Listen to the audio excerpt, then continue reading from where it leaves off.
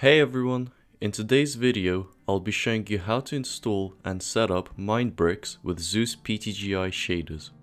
These are highly realistic path tracing shaders combined with Lego-like bump textures. I will go through all of the steps from scratch to installing and increasing your FPS when running these shaders. Okay, let's go straight to the tutorial.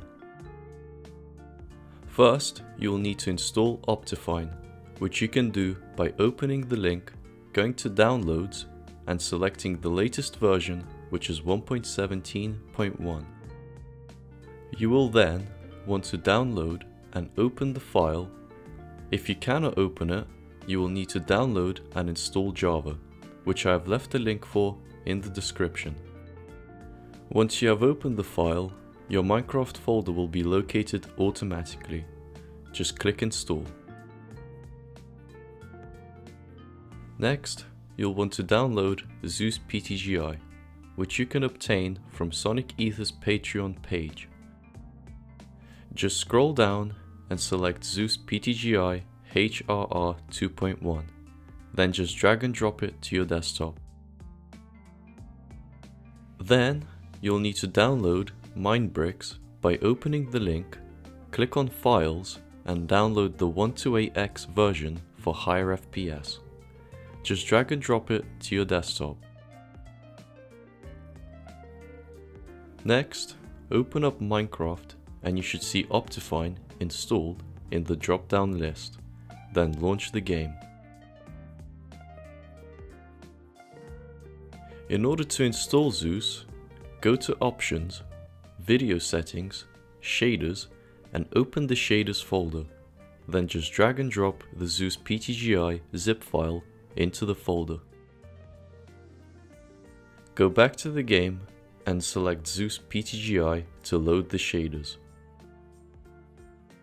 To install Minebricks, go back to Options, Resource Packs, and open the Resource Pack folder. Then just drag and drop the Minebricks zip file. Then click the arrow to enable it and click Done.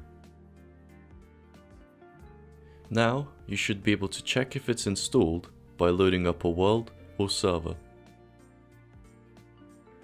The texture pack and shaders should be fully installed and working now. However, you will need to enable the texture pack resolution in Video Settings, Shaders, Shader Options, and set the resolution to 128x.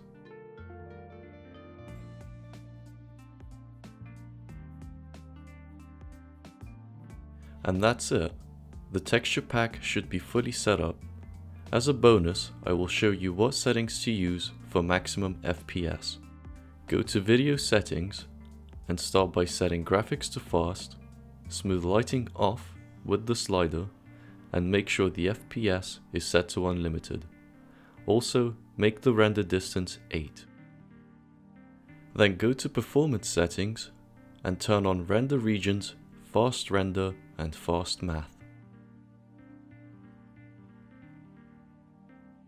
Go back, go to Shaders, Shader Options, Surface Options, and turn off all parallax.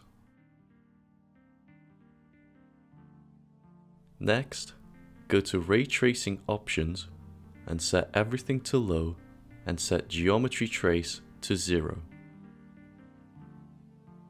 And finally, go to Atmospheric Options and set all options off. Now you should be able to go back into the game and test your FPS. I will also leave a comparison at the end. If you found this useful, leave a like and a sub, otherwise thanks for watching.